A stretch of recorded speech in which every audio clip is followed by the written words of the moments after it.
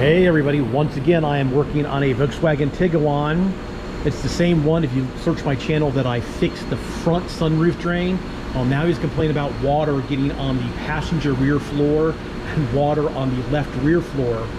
And if you look back here, after you take and remove all the stuff out of the trunk, spare tire, this side panel and everything, you can see right here we've got a blue hose. That's a sunroof drain. You've got another blue hose over here, sunroof drain. Can you see all the water that's in here? That's all underneath the spare tire. So what has happened is the same thing that has happened back here that's happened in the front, is that these rubber hoses have shrunk. I do believe that mark there, that black mark, is how far this is supposed to slide up in there. This is the bug guard, so bugs don't crawl up or spiders don't crawl up to make nests. So they were both unplugged. They were sitting like that far, so they've shrunk about an inch, maybe an inch and a quarter. This tube was clear.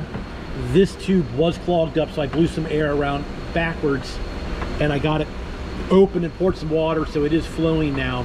So what we're going to do is we're going to do the same thing we did in the front.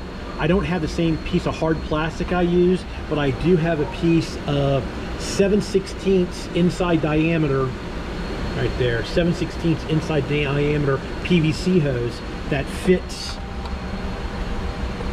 Let's get that on there. That will fit over top of it. So what I'm going to do is, I'm about an inch shy on both of them.